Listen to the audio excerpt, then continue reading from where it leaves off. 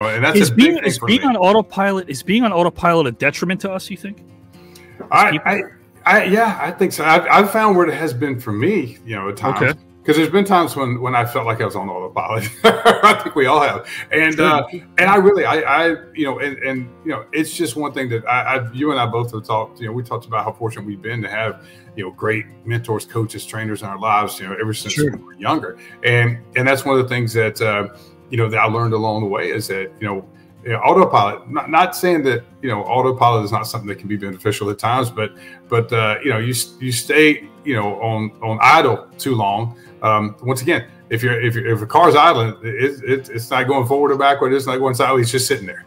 So you can only sit there for so long, and not get nothing's good's gonna really come from. Thank you so much, guys and gals and pals, for enjoying this video and watching it.